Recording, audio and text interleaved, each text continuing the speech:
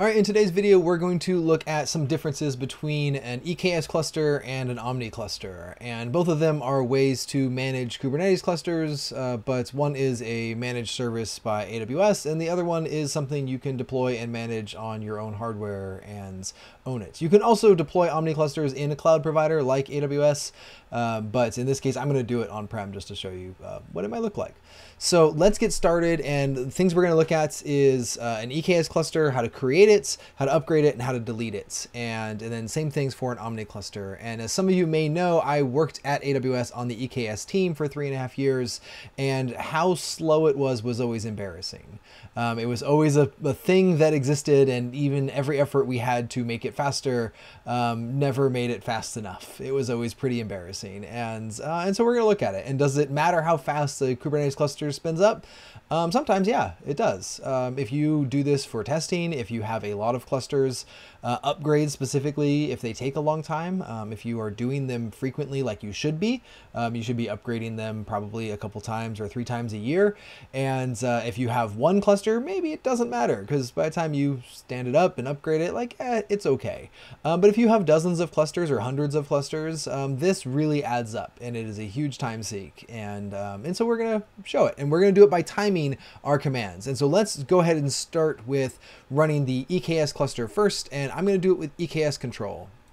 EKS control is a wrapper for CloudFormation, and it's just we're going to wrap it with the time command so we can see how it runs, but we're also going to run this timer here just so you can see it run. And we're going to specify that we want version 128 and give it a name, and everything else is going to be the defaults. And this is going to give us a highly available Kubernetes control plane in AWS, and that's a managed AWS service, obviously, and you're going to get 3 etcd nodes and 2 API servers and 2 controller managers, all the things you typically would need for a control plane.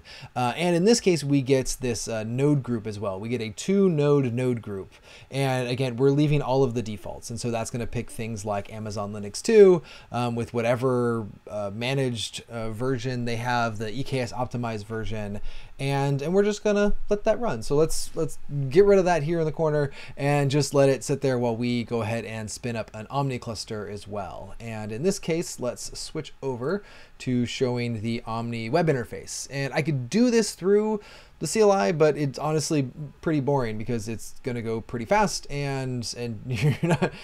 It's just, let's click through it. If you've ever tried to run an EKS cluster by going through the console, I am sorry. I am truly sorry. That is an excruciating process, and no one should ever have to go through that.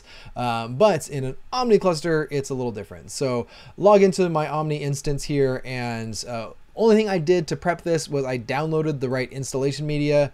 I picked an ISO that I wanted, AMD 64. I have 5 machines behind me, and that's going to become my control plane and data plane. So I have 3 nodes for control plane and 2 for the data plane, just like we're getting in EKS.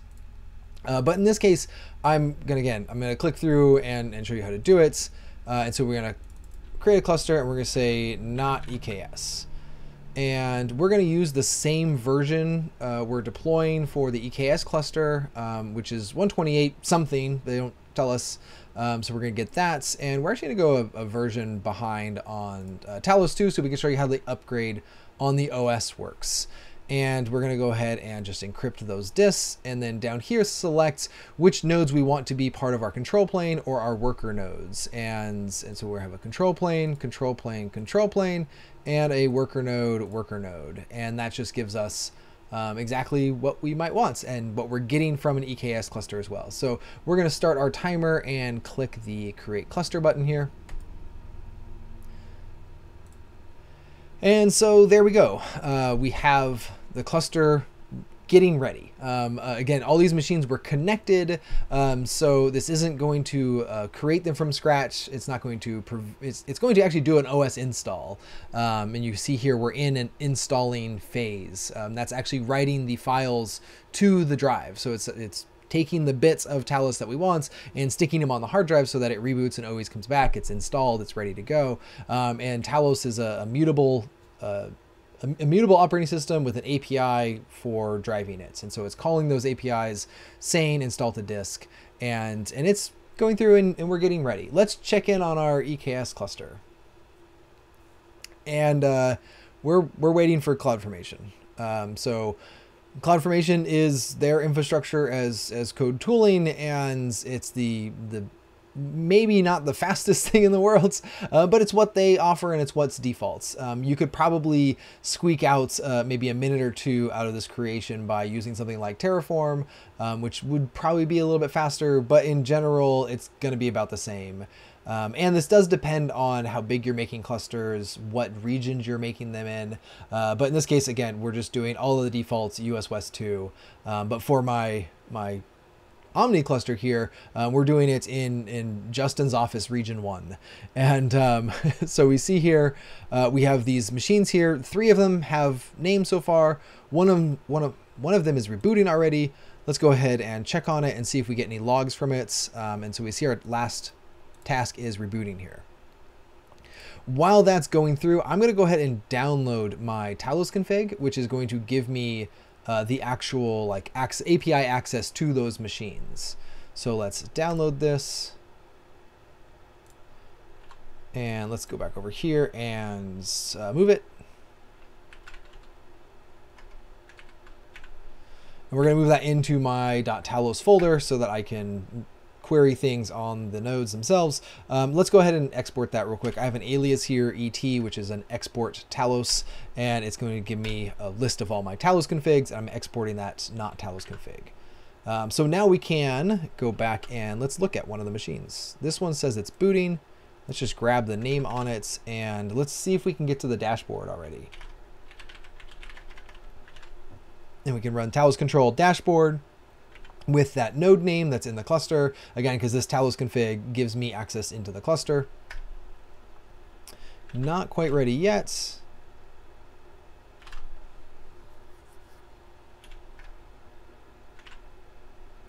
So let's just let it run a little bit longer until we actually get the kernel to start up. And some of these machines reboot a little bit slower than others, but we'll get there. Checking in on our EKS cluster, and we're waiting for CloudFormation.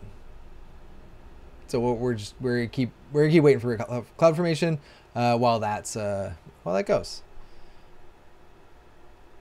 I have one of my nodes now in a not ready state. LHO. Oh, that's not one of the nodes. Ha, that's why. Let's do this. Let's look at this dashboard. There we go.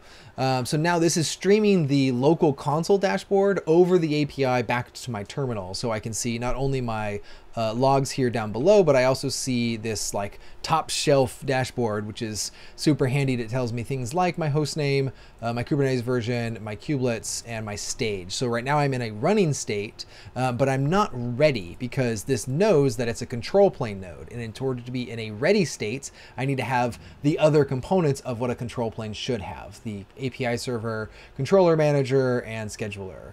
And so those are all still starting up here. And as we see in some of these logs that are coming in, it's waiting to kind of do some of these bootstrapping commands to get that up and running. And this runs with static pods. So these static pods are running when the kubelet boots, and it's going to download those images and start running them.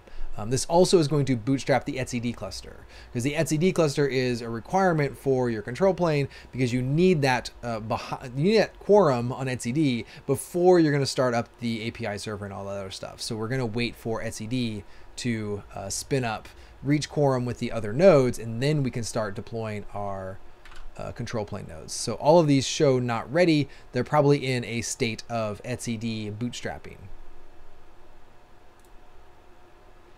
If I go into the machine here, you can see, again, similar stuff that we have. Down here, you actually see the services and things like etcd. Here, we get the logs directly from etcd if we want to like click in on that node. So we don't need to see all of the logs. We don't need to see everything from the node. We just want to see service logs from etcd. And so we see it doing a rejection here for a remote address. Blank server name. It's waiting for quorum to be reached. Oh, no, it's not. I just switched back and it looks like everything booted up. etcd reached the state it needed, and we are almost running. We have one more node, but let's get our kube config as well.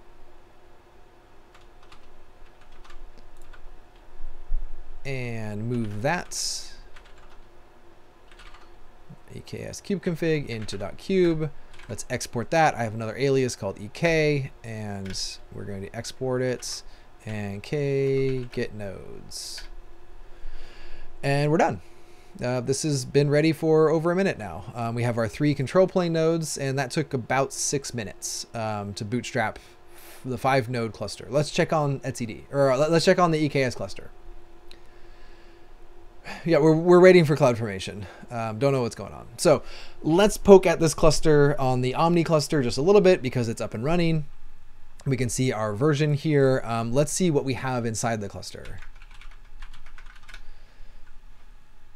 And you can see inside the cluster when we're running it, we actually get a lot of details here, what you don't typically see from a managed service.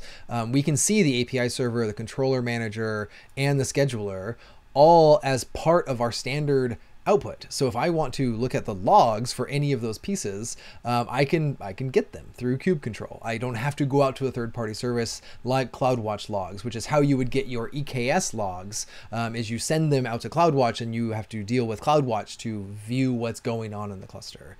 In this case, I can see all of the components that are running as part of the control plane as well. And of course we get CoreDNS, kube proxy for the traffic, and kubeflannel is our CNI. And so we have flannel, everything's deployed, ready to go. And that took it's just over 6 minutes. Actually, it was a little less than 6 minutes. I just wasn't fast enough to see it happen. So I'm not gonna make you wait on EKS. We're gonna speed up this video here with timer, and then we'll come back as soon as it's done.